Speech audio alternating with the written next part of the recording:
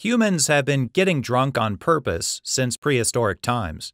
Studies show that a substantial percentage of crimes are committed while the perpetrator is intoxicated. Does voluntary intoxication excuse criminal behavior?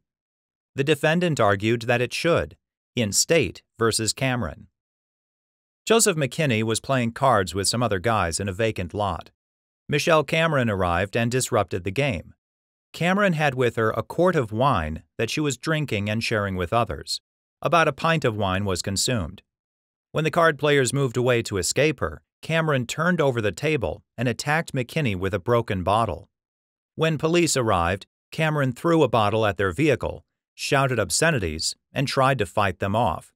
She was restrained and handcuffed.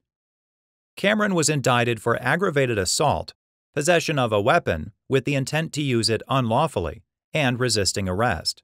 At trial, Cameron testified that she was very intoxicated and felt pretty bad. She maintained that she acted to protect herself from being sexually assaulted by McKinney and the others, and she was angry at the police for arresting her and not McKinney. The trial court rejected Cameron's request that the jury be charged to consider her intoxication as a defense. The jury convicted Cameron of all charges. Cameron appealed, and the appellate division reversed, holding that voluntary intoxication is a defense when it negates an intent element of a crime, and that the trial court should have submitted the issue to the jury.